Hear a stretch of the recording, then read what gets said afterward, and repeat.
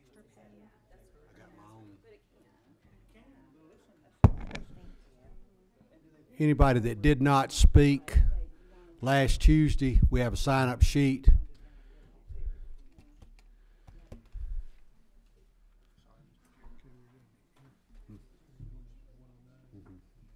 Yeah.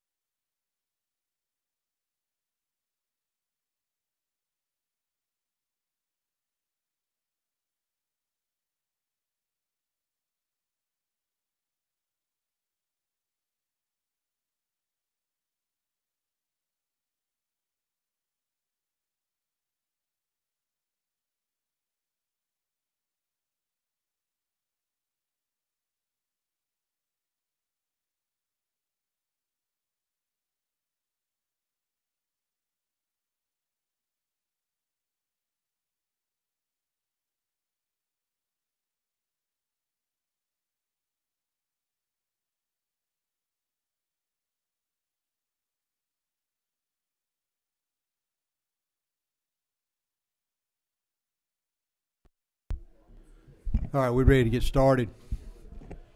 If you're signing up, then please go ahead and do so. We'd like for you to hold down the noise a little bit. Before we get started, Representative Kirby is going to ask for a blessing. Let us pray. Our most gracious Heavenly Father, we thank you for this day. We thank you for all that you do for us. Now forgive us of our sins and help us to guide us and direct us as we go forward. Help us make the best decisions we can for the people of the state of Georgia. In all we pray. Amen. All right. Today we have 4 items on the agenda, 3 voting bills and 1 hearing. And so the first bill that we're going to hear today is House Bill 196. No, I'm sorry. Let's see. 319, excuse me. Representative Williams. Thank you, Mr. Chairman. The bill that I'm bringing today to go over is House Bill 319. This is a life insurance bill, basically, for the firefighters. It is if they fail to put a beneficiary on their application. Currently, if they fail to do that, there's no death benefit if something were to happen. But what this bill says is if something bad happens to them, and they forget to put a life insurance beneficiary of $5,000, then the money goes to the estate. And so how it reads is, in the event of death of an active member or a retired member who failed to designate a beneficiary, or if all named beneficiaries have predeceased such member, any benefits otherwise payable to under subsections A or B of this code section shall be payable to such member's estate. All right. Who's number 11? Okay. Representative. Thank you, Mr. Chairman. Thank you for bringing this bill. But is there room for discussion regarding, I think everybody in this room know what business I'm in, and that's the funeral industry. Right. So with the funeral homes, and I think we talked about this a little bit last year, but we submit assignments Correct. to insurance companies to ensure that we get paid.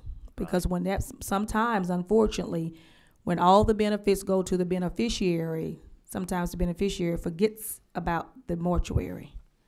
So is there room for discussion about to ensure that assignments can be accepted from a mortuary to ensure, maybe that's another bill, I don't know, but I just want that to come to the forefront to make sure that that's is somewhere along the discussion that we can consider that, because I just want to make sure that beneficiaries are taken care of, but as well as the mortuaries is taken care of. Yes, ma'am, and I would defer to the chairman on that that question, if it would be a new bill or if it would come out of a different committee. My understanding that this is paid above and beyond what would be paid as far as life insurance is concerned. This is just, I don't know, is anyone from, come on up. If you would introduce yourself at the podium and. Yeah, I'm Morgan Wurst. I'm the executive director of the Firefighters Pension Fund. This is a death benefit, not a life insurance. It's just from the Firefighters Pension Fund out. Like, just to be clear, it's not an insurance company. So, you know, we're trying to clear up a potential situation that we've had happen on actually for a vested member who had named her mother as a beneficiary. Unfortunately, the mother had predeceased her, and we were without, and she was not. If she had been married at the time, we would have given it to the spouse. But absent that, we were not able to pay out. So, while we're not ready to address that situation right now, we're not really sure, but we feel we can with this death benefit to, you know, we always make somebody name a beneficiary. We wouldn't accept their paperwork without it, but I guess in theory that could happen, but this is more in that case where their named beneficiary predeceases them. So the funeral home issue was not something that we had considered when drafting this, to be honest. Okay. Do you understand my point that I'm trying to make regarding an assignment? When I say an assignment, that because that when I hear death benefits, beneficiaries, all of that make me ask that question about could this pension, could this could you all accept an assignment to ensure that the funeral home get paid from those benefits? Because in some cases, that may be all that person had is what your agency is providing to them. But apparently, this is a conversation for another day. But I just want to make sure that people are aware that when we're drafting legislation like this, let's consider funeral homes and assignments, because we want to make sure that yes, the beneficiaries get what they're what they deserve, but we want to make sure that funeral get paid for as well, and that's where an assignment comes in. And the funeral home submit an assignment to the whoever's providing the death benefit, and to ensure that funeral get paid for. We'll be glad to entertain a bill if you want to so do so. Sure. We'll certainly give you a hearing on it. All right. All right. And we can talk more, but I just want to make sure that's kind of everybody keep that in mind as they're drafting stuff in the future. Okay. Thank you. Any other questions for Mr. Williams or Mr. Wurst? Either one. All right. We had no one else signed up to speak on that bill except Mr. Wurst. Did you want to add anything to your testimony other than what you? Representative Kirby. And if the appropriate time, I'll make a motion. Now is the appropriate time. I move do pass. Do I have any other further discussion by the committee? Seeing none, all those in favor say aye. Aye. All opposed, like sign. Measure passes. Thank you, Mr. Williams, for presenting that bill. Thank you, Chairman. All right.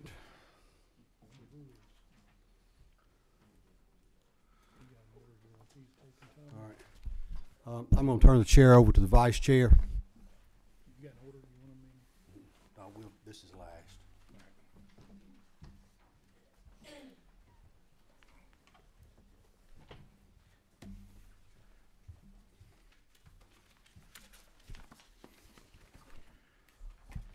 All right, then let's move on to House Bill 196.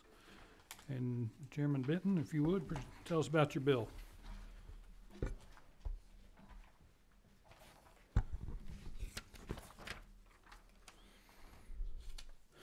All right, this bill was brought to me by Georgia Municipal Association. It is a bill that pertains to the retirement, and it's new law. And starting on page 1 at line 14, it defines what a public retirement system is. It also goes on to say that the Georgia Municipal Employees Benefit System, or any association of like political subdivisions with contracts with its members for a pooling of assets, that would be the Employee Retirement System of Georgia, the Teachers Retirement System of Georgia, that they are not included in the definition of a public retirement system. And a trustee means a member of the board of trustees or other administrative body or agency charged with the duty of administrating a public retirement system. Well, what the bill does is it sets a minimum amount of education for these trustees, for these retirement systems. And in a lot of cases, these people are not paid, but they have agreed to serve as a trustee to look after the retirement system.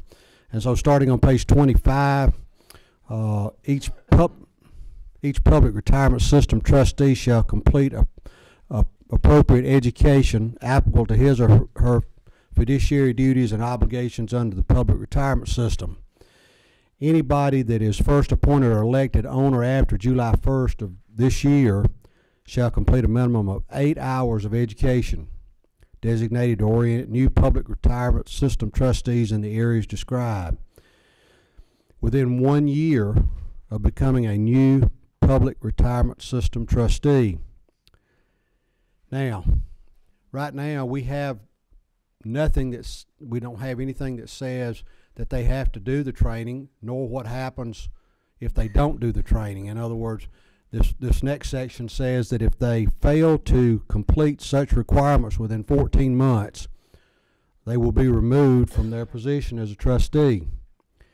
Now, anybody that's already been on there prior to 2019 who has served 1 or more years in a public retirement system shall complete a minimum of 12 hours of continuing education every 2 years in the area described in this code.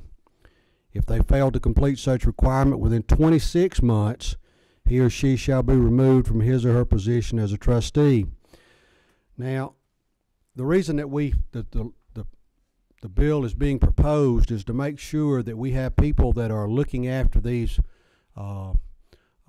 trustees are trained in what they're doing. A lot of them are lay people, and maybe they go along with what maybe 1 or 2 people who have had a little training, but they all need to have some training. If they're not willing to do that, then they'll have to step down.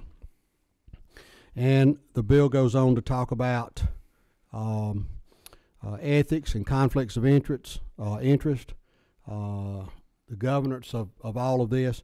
And so I'm asking the committee to give a due pass to requiring that people who are trustees of these retirement systems have formal training in their area. I'll be glad to answer any questions from the committee. All right, we've got a question who's at number 6 down here? Thank you, Mr. Chairman. Mr. Chairman, I have a question. So you're required, I guess, once you've been there a year, to have 12 hours every 2 years. Is that right? Right. Do we need to, and I guess is that annually, and should we specify like a certain date by December 31st of each year, or is it being expected that once you get that every year, you're going to have to renew? So that means it might be harder to track, I think, if you have everybody on different dates. Well, with them having just to complete 12 hours of education every 2 years, I would think that 2 years would be their renewal date. In other words, they've come on and now they've been reappointed. Now they've got 2 years from that point to complete that training. I'm just thinking and I don't know how other certifications are. I know like my CPA license, you have to have 2 hours every like December 31st of every 2 years. So it's just easier for the the board to track. I didn't know if that mattered, or if you get appointed December 31st or June 30th, or July 5th, you could go 2 years from that. I mean, it's not a big deal. I just didn't know if that mattered. I don't know that it matters. I would think that whatever would be the easiest to keep up with would be, and if you want to put that in the form of a friendly amendment, I have no objection. If somebody wants to word that friendly amendment, I'd be happy to. Do we have anybody? Oh, we don't have anybody here. Yeah, we got. Oh, you got somebody out? We got the main man over here. Yeah. So. So you would like for it to say that 2 years from the date of appointment, or 2 years? Well, for calendar years. I would say the calendar year would probably be easier just to track, so that we're not getting into different dates, and it's easier for others, the trustees, probably to follow as well. That every even year that you have those, maybe it's even years or maybe it's odd year, whatever you want to do, but every 2 years that somebody, when they do the renewal, that it's probably easier to keep track of that way, versus based on your appointment date. Well, I think the first one in paragraph 2 is probably okay. Then within 1 year of becoming a new public retirement system trustee. Right? Yes, I think the first part is fine because you have that 14 months. In paragraph 3. In section 3, yes, shall be clean 12 hours every biennial, or every even number year or something. I think would maybe that suffice, or every 2 calendar years. Either that, or you could say starting with the even year after that. Yeah. Something of that nature. That would mean the first time it might be less than 26, and next time it would be 20. It Correct. would be 2 years. So. What about shall complete a minimum of 12 hours of continuing education beginning every 2 years from his or her appointment? Well, So that's still putting us back to where we that's were. putting it back to what we've got, and I think what he was looking for was to get it at the end of the year. Is that correct? Yeah, I'm trying to get at the end of the year or June. You want to have to be completed before December 31st of the second year since their appointment. And then thereafter, maybe like every 2 years. Every 2 years. 2 years there. Yeah. The concern I have, we went from a friendly amendment to this could now interfere with the 26 months and change that dynamics. I think we're kind of that's venturing okay. into a little more detail than just a friendly amendment. And it could be something that we think about over the next few days. Like I said, I don't know how the other boards do it. I just know the ones that I'm familiar with usually. Well, you you might get with GMA and see what anything they want to change, they could do it if we can get it out of the House over to the Senate. And that'd probably be better. Okay. I'm afraid if we go too quickly on this, we're gonna go in the wrong direction. So I agree with the chairman. Okay. Yeah, I agree. Thank you. Number 9, it's Representative Tarvin. Thank you, Mr. Chairman. Mr. Chairman, this mine does not work really well, as you know. What? Who would this be? Who would these retirement systems we're talking about? Would they be cities or Mr. Worst, counties or cities or something like that? Yeah, pretty much everyone except for Georgia Muni, teachers, employees. Yeah. I think by the word maybe ACC. And you said those trustees, of course, probably not paid. The trustees of those funds, I think they're pretty sophisticated shops. Yeah. they get training for theirs. Education is already taking place. So these education are readily available, just like they would be for insurance agents, and they're going on somewhere. Is it pretty open-ended? I mean, literally, you can craft your meetings to have some education each time. When the actuary presents, you have, I think also, if you focus on having the education in the meeting, it will help attendance at those meetings by trustees. There are pension funds in the state that suffer from poor attendance by trustees. When you get This is aiming to affect folks who are all of a sudden by appointment a fiduciary and may not even know what fiduciary Sure. means. I'm sure that these entities would pay for that education, since these people are not making any money and they're mostly. Yeah. With the firefighters' pension Oh. fund, we would provide that. Thank you, Mr. Chairman. Representative Bentley. Yes, sir. Thank you. I'm just trying to follow this legislation. I just want to need a better understanding of how this really going to impact. When I hear Georgia Municipal Association, I think about these small cities in my district. It doesn't include them. Okay, great. That's what I just want to make sure. Okay. Great. Don't see any more questions. Mr. Worst, you signed up to speak. You kind of commented from afar. Do you have something else to add? I don't, unless somebody has something else to. I will say that my board is behind this, and we have a 5-member board with about 14,000 active members. We've got Bob Carter here who runs 4 different funds, and Bob, I believe your board members are okay with it as well. Mm-hmm. There are a number of pension funds around the state that do actively participate in education programs. All right. Thank you. So what is the will of the committee today? We got a motion do pass. Do we have a second? Second. Have a motion and a second and do pass. All in favor say aye. Aye. All opposed, nay. Motion passes. All right, moving on. House Bill 298. Chairman Benton, you can present that bill.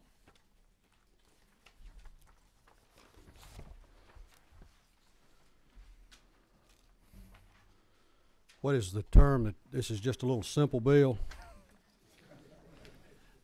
Is it for the children too?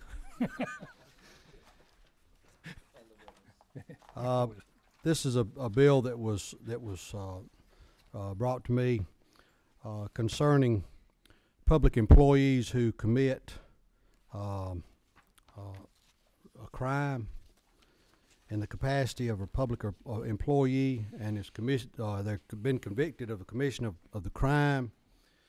And right now, upon final conviction, such persons benefit under public retirement or pension system, including any survivor's benefit, if applicable, are reduced by an amount equal to 3 times the economic impact of the crime. The payment of the benefits shall cease until such amount has been forfeited, after which benefits can be restored. They came to me and asked me to make a change in the bill. It's found on the second page, line 27. You still have the punishment, but as an alternative to the method and manner of cessation of or deduction of payments required in paragraph 2, a public retirement system may adopt a policy which provides that the regular benefit payments to the person convicted of a public employment-related crime shall be reduced in equal installments that are actuarially determined to be equal to the net present value of the reduction required by paragraph 11. In other words, what they're saying is that they're going to divide it out instead of taking it all out over a period of 2 or 3 years. They might take it out over a period of 5 years, but it's divided out equally, where those people that don't have any income because of the payments to repay the crime, they will now have some income and paying some. So that's the bill, Mr. Chairman. Pretty straightforward. Be glad to entertain any questions. Any questions from the committee on this one? All right. Don't see any questions up here. We've got Charlotte Davis signed up to speak on this. If you would, introduce yourself and who you're with. Sure. Thank you, Mr. Chairman. Charlotte Davis. I represent the Georgia Municipal Association. We have a public retirement system that we operate for municipal employees throughout the state. I just want to thank Chairman Benton in helping us bring this bill, and to clarify, GMA, the Municipal Association, has only requested House Bill 298. The previous bill sounded like a good one too, though, but would appreciate your support on this one. So this bill, as Chairman Benton outlined, does make the administrative change of when a payout can be made to the retiree. So it's the actuarial cost of a public crime when a public employee commits one. So that's anything from theft, stealing from City Hall, which typically is easier to determine the value of, but can also be bribery or using your office, abuse of power, that type of thing, which can be more difficult to figure out the actuarial cost, 3 times the actuarial cost of that. So the other administrative change that you'll see in the bill allows the retirement system a longer period of time to begin the proceedings and actually go to the Office of State Administrative Hearings. So it lengthens the time period from 30 days to 90 days, and that's basically to ensure that everything has been done correctly, that the amount that's being reduced is a fair amount, that more is not being taken out of the pension plan, less is not, and overall will help our pension plan and any other retirement system for that matter drive down the administrative costs, keeping more money in the pension. So we'd ask for your favorable support of House Bill 298, and thank the committee members for working on it. Does anybody have any questions for Ms. Davis? Got a motion to pass. Is there a second? There's a motion and a second. All in favor say aye. All opposed, nay. Motion passes. So those two are on the rules. All right, Mr. Chairman, you got a little bill here. We're hearing only today, House Bill 109. And we're working off of LC 431246S. That's correct. All right, please present this bill. Thank you, members of the committee, ladies and gentlemen in the audience. Last week when I presented the bill, this bill, I made the statement that I was open to any and all suggestions to try and make this bill better. We are not going to, I'm not going to push to have it passed until I think it's ready. It's one of those things that sometimes you only get one chance to make things right or try to make things better, and I think this is a good opportunity for that. So we did listen to the comments that were made last week. I wrote them all down and met with the Legislative Council about some things that we could do to change the bill to try to accommodate some of the concerns that were voiced, and there were some concerns that the emails that a lot of the members have gotten and a lot of the members of the legislature have gotten have basically centered on 2 or 3 items.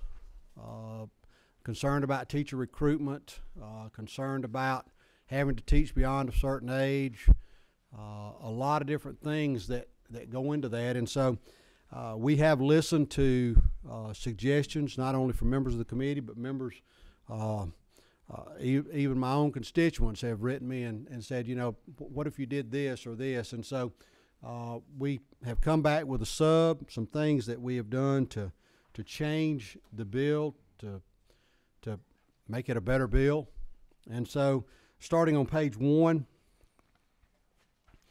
at line 22, we have left that sentence there intact, that your earnable compensation of such individual during the 5 consecutive years of membership services producing the highest such average. We are changing that from 2 years to 5 years. We're hoping that will cut down on those instances where pay raises are given just to up the salary to get a better retirement. We left on second page, line 39, that earnable compensation shall not exceed $200,000. That is down from $280,000. That was law. That is law now.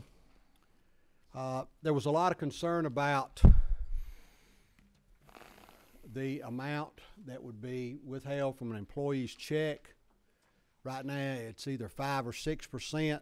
The original bill called for 6 to 10. We have come back and changed those numbers to 5 to 9.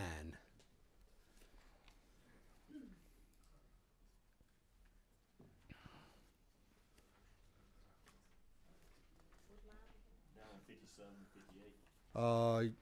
Yes, 57, 58.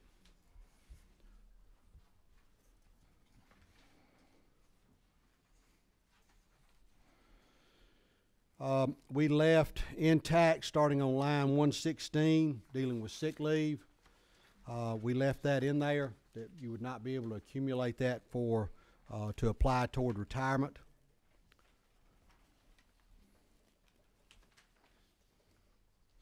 And I talked with some student teachers today that were at the Page conference, and two that mentioned it said that they were not concerned with not having that teacher, the sick leave in there.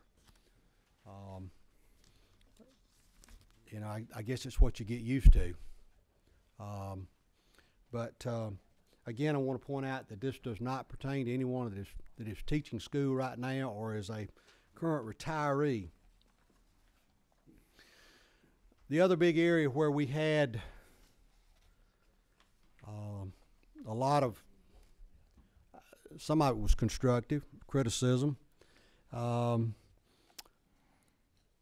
about when you would retire.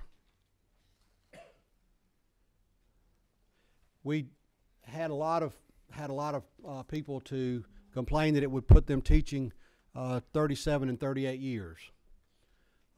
The average age of a retiree into the retirement system right now is 59 years old.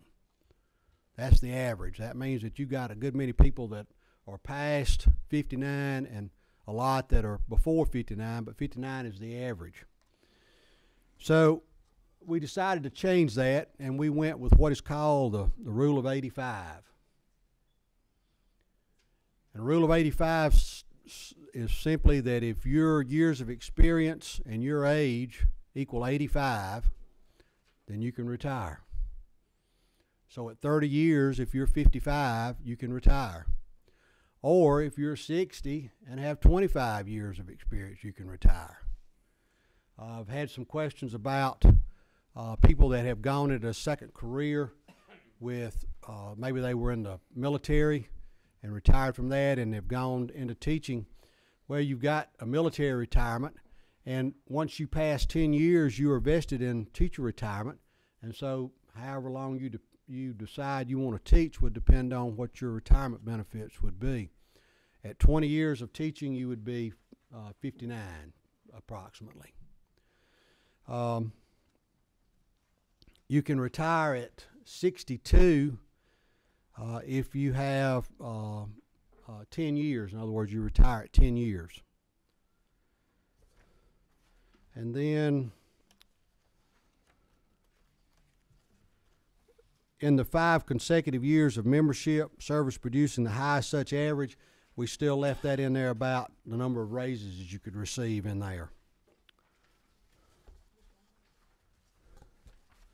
That was, I'm sorry, I should have told you the line number. That's line 199 and 200. There was some talk the other day, and I'll have to find it. I don't think I marked it on my copy. That well, I lost my train of thought. Let me go back to this other, and I'll remember the other. That's one of the good things about age. I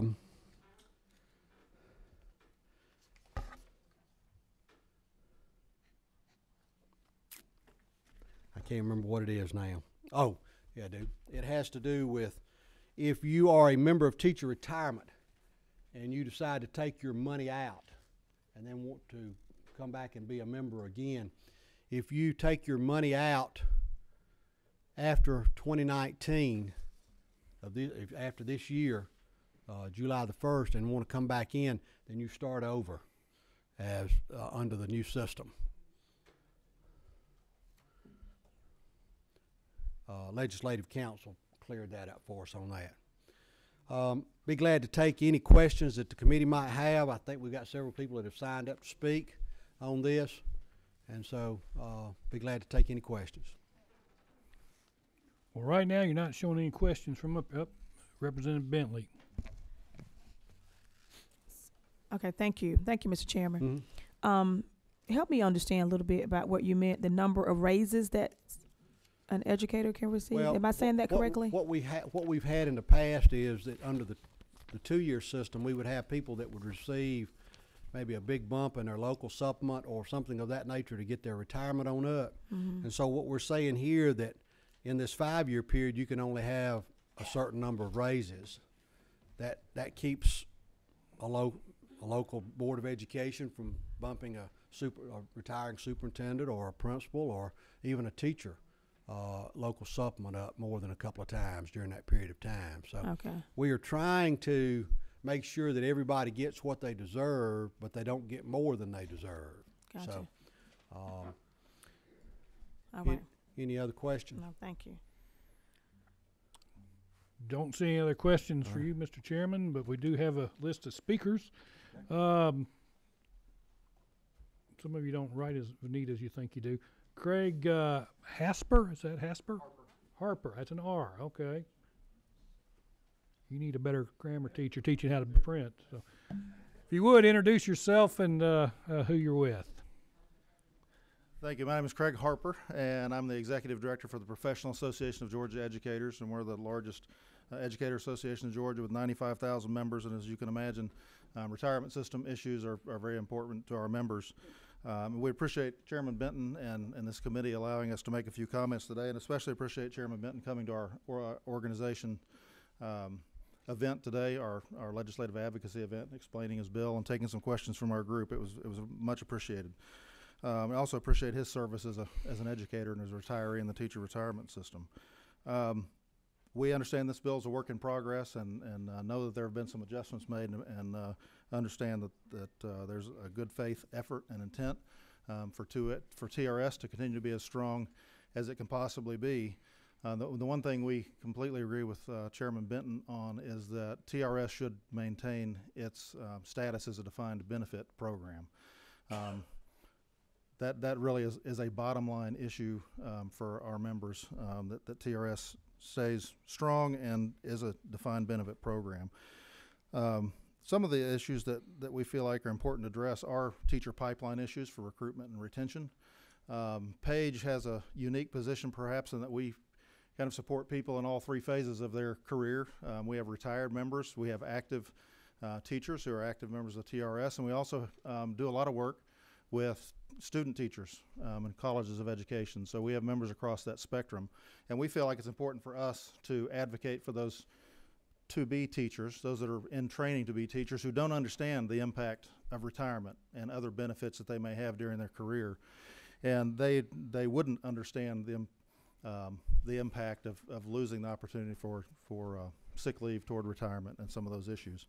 For many years, I was an HR director for a local school district, and new incoming teachers really didn't understand much about their benefits in general, but they especially didn't understand about TRS. And one of the issues we would say could still be addressed would be that range of percentage, and believe that 9% is still a little high. I can tell you even at 6%, when we would bring in new teachers and we talked to them about what that impact was going to be on their gross pay, they understood they were going to be making $34,000 as a new teacher, but had no idea what 6% off the top meant to them. And often we would be asked, can we waive that? Do I have to be a member of teachers retirement? And we would explain to them the value of that benefit to them, and they wouldn't want to waive it if they could, and that retirement comes a lot faster than you think it does. And 9%, the $3,000 raise that we expect is going to be on the salary schedule. 9% nearly takes every bit of that away from a beginning teacher. And if you have a teacher who comes in with a master's degree, even with 0 years experience, comes in with a master's degree, 9% more than wipes out what that $3,000 will be on the salary schedule. So we think that could be a little bit high, and there will be a bit of a sticker shock for those incoming teachers. And if that word begins to get out, we think that could have an effect on the teacher pipeline. We think the rule of 85 is definitely an improvement over the age 60 retirement requirement. There may be some additional things that could be tweaked there, and some more understanding needs to be had on what that means for second career folks who are coming into education. We know there's a lot to still be done on this bill, and we want to be partners with you all in sharing what our members feel about this and our experience and information about this, and look forward to following up with you more on this, and appreciate the time that we've had to speak with you today. Thank you. All right, you have a couple of questions. Okay. Representative Tarvin. Yes, sir. Thank you. And I've heard a couple of people you said that you represent the teachers in TRS. Is that correct? Well, we represent educators. Okay, educators. And they are members of TRS. How many people are there that represent educators in when it comes to TRS? Is it just your group, or is it four? No, or there are a number of educator associations Okay. that represent teachers. I can think of probably 4 off the top of my head. Have you four come to a consensus of what you would propose to? And I'm just No, we don't. propose as far as saving the teachers' retirement for teachers in the future. We've not come to consensus on that, Okay. and we've not polled our members yet on that. That's something that The reason I ask, because when you get all these emails, you get about 50 different ideas, Mhm. and the goal is to, in fact, as I shared last week, how passionate I am about what difference teachers made in my life. Dramatic. Mhm. Maybe not in the classroom, but otherwise. I think it's very important that we continue to get people coming into education. But on the other hand, somebody just needs to say, we don't want to put any more in our retirement. We want the state to keep funding it from now on. Somebody just needs to say what you think instead of just coming. I'm not being smart about it. Right. Of course, y'all knew that, didn't you? I'm not being intelligent about it. But we need to quit talking about 69. What do y'all propose? Y'all propose just to pay 5 and the state put another $1 billion in the next 5 years? Or that's kind of the crux of the matter, and I'm not taking the meeting over, but it would help if some of y'all would get together and say, this is what we think we could all accept, and then we have to make a decision based on what is best for the entire state of Georgia.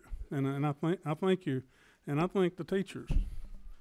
And I appreciate that point of view and understand that desire, and we will continue to have conversations with anybody who'd like to talk with us and with Chairman Benton, and we're continuing to develop what those proposals might be that people would find acceptable, and as they have knowledge about that. We certainly understand that there's a fiscal responsibility that you all have, and you have to look at that very seriously. We have done a study of TRS, and from what we were able to gain, understanding is that TRS is a solid retirement system. It's extremely well run. It's well managed. They have, if not the lowest, among the lowest investment costs of any retirement system in the country. They are conservative in how they approach. They have not gone into derivatives and all these other kind of things that have gotten other retirement systems in trouble. So it's a very solid system that we want to see continue to serve educators well. We tend to look at it a little bit differently, although there is a cost to continue to support TRS, but it's an investment in those who have committed a life to public service. So yes, it is a cost from an accounting standpoint, but we also see it as an investment in the people who make the difference for students' lives in Georgia. Representative Wilkinson. Thank you. I guess to follow up on that, if there is, I guess we heard a couple things. Is the big issues would be what, the 5 to 9? Is that probably one of the biggest ones, or is there a number of? That would be one of the biggest, just the percentage going to 9. And I know probably there would be no intent for it to immediately go to 9, but the next time an investment is required that's significant, there's going to be pressure to go up to the maximum, just like we've gone to 6% now for many years. And there would, even though there may not be intent to go to 9 right away, I can see very clearly that could happen within 2 to 3 years if there were pressure to do that. So that's an issue with us. I also, you'd understand that even though right now there's a 2-year kind of calculation on highest salary, it's actually capped. There's a percentage cap, so you don't necessarily get the full benefit of 2 years. I think 5 years is a little bit long because I know that the kinds of things that can happen in a 5-year period in somebody's career, and those can be very legitimate changes in duties and responsibilities with legitimate increases in salary that should be recognized. So there have been abuses over the years with people getting suddenly a 12-month contract or a much higher salary, and that's not right. But we shouldn't punish the majority of people who had nothing intentional in going after a higher salary. It's just the changes that they've had in their career with administrative responsibilities and other things. So I would say the 9% in our view is high. I would say that 5 years is a little bit too long, but I've not seen exactly how that calculation would work, so maybe it's fine. We just need to have a better understanding of it. And then the rule of 85, I think, can make a lot of sense, and it's easy for people to understand, but I worry still a little bit that it may have people working longer than they would necessarily with a 30-year career or 35-year career.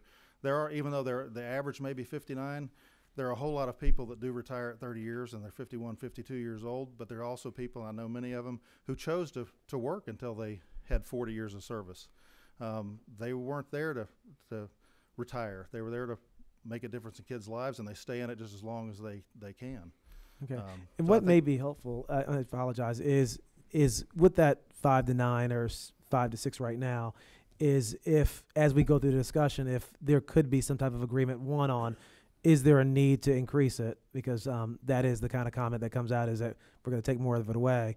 And if there's an agreement that needs to be increased, then what does that increase look like that's palatable to all those involved? Because I get what we're saying, that as a state, we're saying we want to invest more in teachers by giving this $3,000 increase, but if we're just going to take it away and put it in another bucket, we're really not giving that increase. So one, I guess, agree that it needs to be done if it does need to be done, and then two, what that type of rate looks like, and then that would be helpful for us, I think, going forward as we continue this process. So. And I think that's a discussion we definitely need to have. So the other thing, this is not a state health kind of discussion, but the same kinds of things happen with state health premiums when some increases may happen and then state health premiums go up. So if you got state health premiums go up, you got teacher retirement rate may go up. So there's a lot of things impact overall compensation. So we look forward to having those conversations with you all and trying to figure out what that may look like. All right. By the way, real quick, that's TRS, that's the employee contributions pre-tax contribution? It's on the gross pay, yes. Yeah, it's pre-tax. Okay. Mm-hmm. Representative Rich.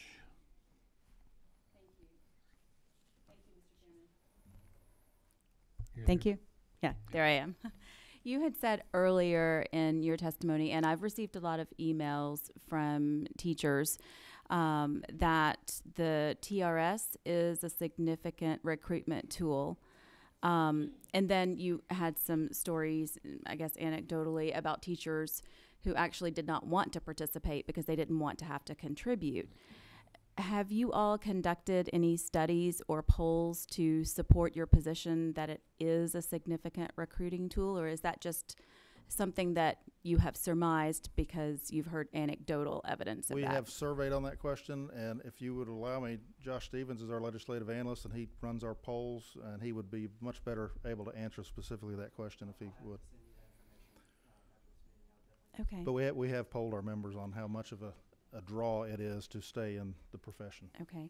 And I am new to learning the TRS. So when the teachers contribute their 6% right now, if they leave before retirement, are they able to take with them what they have contributed? What they contributed plus interest. Yes. And it was tax-free, so they can move it to another tax vehicle. Yeah, so it's a no loss. So it's just we're making them save for their retirement. Yes. And if they're not vested, well, even if you are vested, if you chose to take your money out, which would not be very smart at all, but if you can take it with you, plus the state pays in more interest, which is another issue that we've had raised. The rate of interest on those withdrawals is higher than you could get right now with any kind of investment. But you vehicle. can move it to another tax-protected vehicle, however. You could, but it would come to you as income. It would not be like an IRA or a 401(b) or 401k that you could do a direct rollover and not have any tax implications. Okay. I believe you would have to take this as either capital gains or some kind of income. Okay.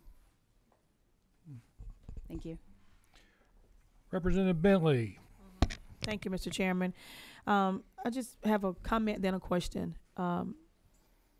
I want to make sure that somehow, I'm glad to see Paige and GAE are represented here this afternoon. But I would love to stay in contact with Paige and GAE when we're out of session. Okay. Most of the time, the only time that I'm connected with you all is doing session. So when we're out of session, I don't hear from Paige or GAE. I do get the newspaper, the magazines in the mail, so I like that. But I like that interaction before session starts, and so I don't ever hear from you all. So I would love to make that happen.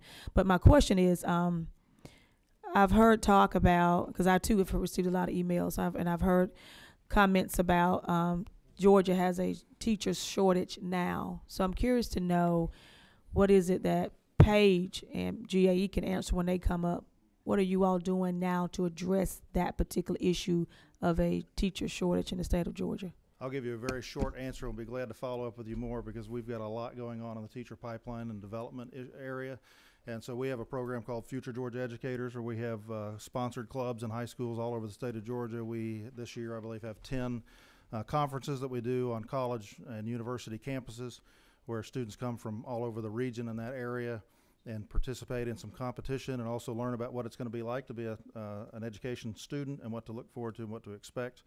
We also are highly supportive of the teaching as a profession pathway through coursework with the Department of Education that high schools can offer. We do not have enough TAP programs active in our high schools. Even though it's in kind of a CTAE area, it does not receive funding weight like the early childhood care pathway. So we think that should be changed, but we're doing everything we can to support colleges, universities, and high school students to pursue a career in education, and then providing them support to get there. Mm-hmm. Josh, do you know, we were kind of discussing, is there a trustee-to-trustee transfer available or not? Or can you find that out and when you send that other information? Does anybody know? All right. Representative Green. Thank you, Mr. Chairman. And this is, I don't know if how we're going to resolve this. And Chairman Benton, in one of my counties, there are the teachers that are being paid. They're not being paid on the standard salary schedule. They moved, the Board of Education moved to have a waiver. Mm-hmm. And so for the last couple of years, they have not received the pay raises. They are faced, here we are talking about a $3,000 increase. They will not be paid on that standard. And if we talk about fair and taking care of those teachers that need to be taken care of, you know, if you have one in one county that's different from this county, how is that fair to those teachers who are preparing to retire and they're going to be penalized? We could also have a really long conversation about that. We would agree with you on the point that waivers and charters have really made it difficult for compensation and lots of the waivers really have, because I'm not sure they are actually looking at those waivers. They are just, I don't know how many they turn down at the department. This is a serious thing for these counties, small counties, and the teachers that are dedicated to go in and do this time and time again. The largest cities and counties, they do not have this problem. Right, they already pay over the minimum salary schedule. We would love to see that you're required to at least pay the minimum on the state salary schedule, and the flexibility is in how you do anything different than that. But something's got to be done that, you know, that's not fair, and I'm asking this committee and Chairman Benton to really look at this to see how we can solve this for those individuals there. Thank you. Yes, sir.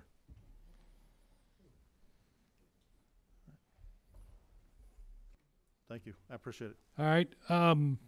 In the interest of time, we've got a couple more people from Page. Paul and Jason Pratt have signed up. Do you have anything different or additional information? Just a few things, Mr. Chairman. Yeah. All right. You would introduce yourself and tell us who you're with.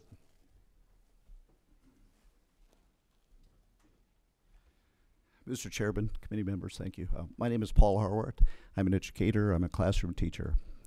I teach career tech. I'm a military veteran, and I teach junior ROTC. I'm also the department head for career tech at my high school. We have about 13 teachers. I know that's small, but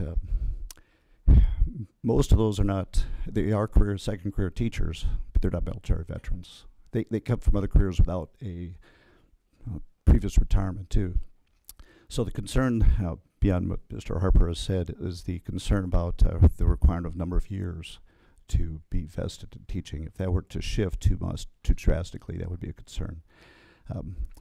Career Tech reported from the Georgia DOE that the pathway completers in high school, if they complete pathways, the graduation rate's around 96% in the state of Georgia, which is considerably higher than around the 80% that people graduate from high school in Georgia. So we see that there's an importance and perhaps a growing need for more career tech courses and programs in the state of Georgia. And if we affect too much as far as putting the bar too far out as far as the number of years to require teachers to teach in career tech, that could significantly impact the recruitment and retention of teachers to that field. That kind of thing. So, but Mr. Harper covered pretty much the rest of it. So. All right. You don't seem to have any questions, so thank you. Okay, thank you.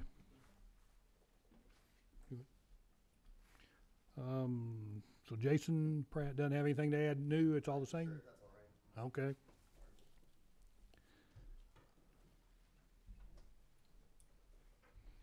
Introduce yourself and who you're with.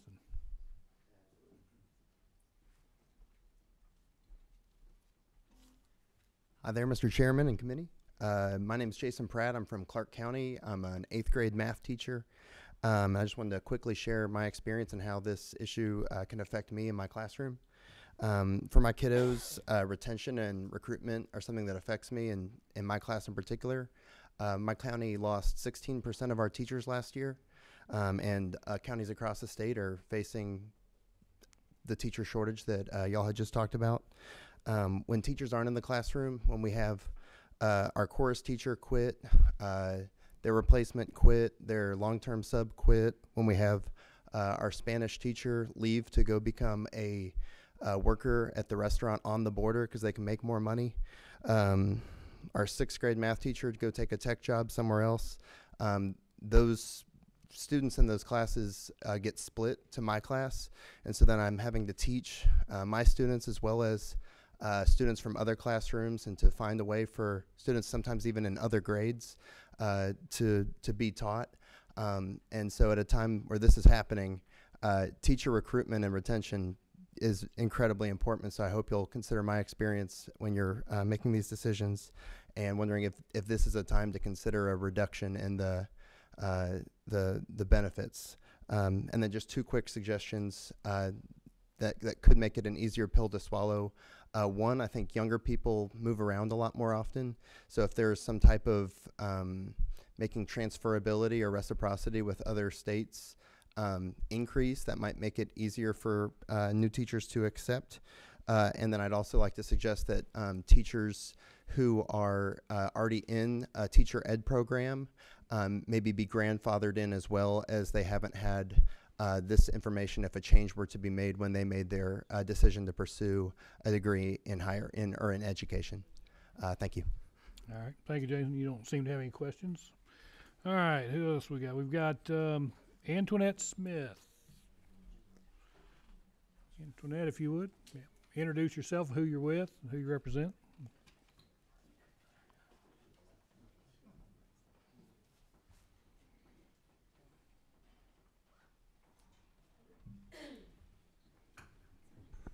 Good afternoon. I'm Tony Smith. I'm the president of Georgia Association of Educators, retired.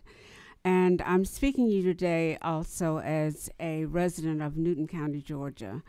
You've heard about the concerns about recruitment and retention if this bill in its current form were to pass and become law. I'm also very concerned about lowering the cap from $280,000 to $200,000. I think this is a disincentive for teachers to pursue higher education, to pursue advanced degrees in their subject areas by lowering the cap by $80,000. We want to encourage teachers who are in the field to pursue advanced degrees in the subject area because it enhances their ability to teach these subjects and makes them more effective educators. And so I'm very concerned about that lowering of that cap to $200,000. And I agree with everything that the executive director of Page has said. All right, I don't see any questions for you, so thank you. Who we got? John Palmer.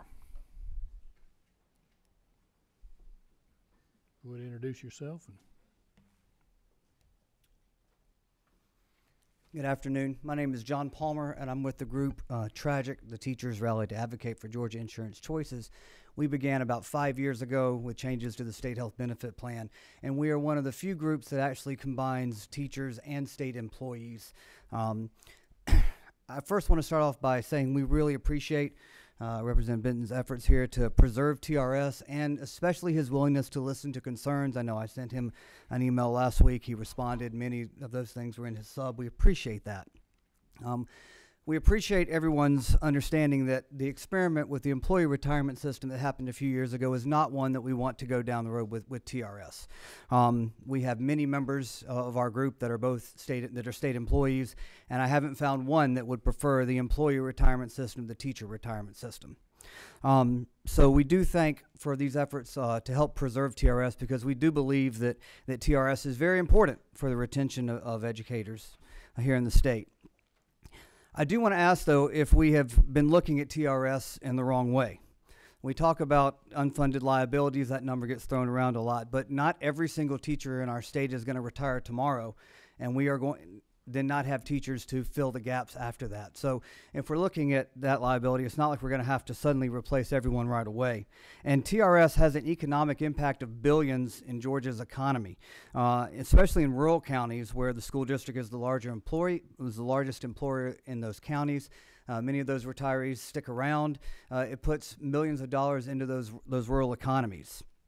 Instead, we want to look at why we might be having recent issues with TRS, because during the recession, the state didn't have to put much money into the fund at all. It's only in the last couple of years.